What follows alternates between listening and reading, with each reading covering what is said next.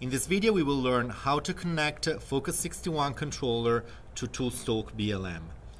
First step is of course to connect an Ethernet cable in the Focus 61 controller. We will use port 1.2, and then the same Ethernet cable goes into the PC.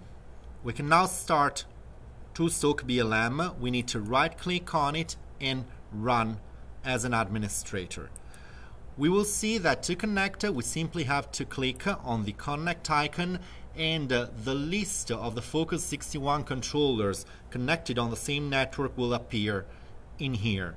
If we don't find our controller, we can always click on Search Devices. After the search has been completed, the list will be updated and we will see our controller. What is important now is to take note of the IP address of the Focus 61 controller we want to connect to. In this case, it is 192.168.1.60. We need this number because in order to connect, we need to be sure that our PC is on the same network of the Focus 61 controller. To change the network settings, let's right-click on the network icon here in the system tray and open Network and Sharing Center. We need to identify either Ethernet or local area connection and click on it. From here, we click on Properties and we select Internet Protocol version 4, TCP/IPv4, and click on Properties.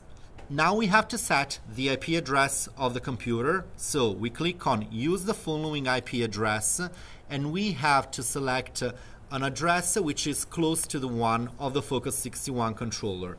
I will use 192.168.1.55. I cannot use, of course, the same IP address of the Focus 61 controller. I will just change the last number here. After I fill in this field, the subnet mask will be automatically filled in by Windows into 255.255.255.0. I click on OK, I close it.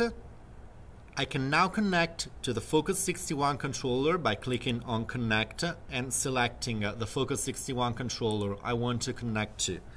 Focus 61 controller will start the communication with Toolstalk BLM so that all data present on the controller will be sent over to Toolstalk BLM, and I can start working on it from Toolstalk BLM.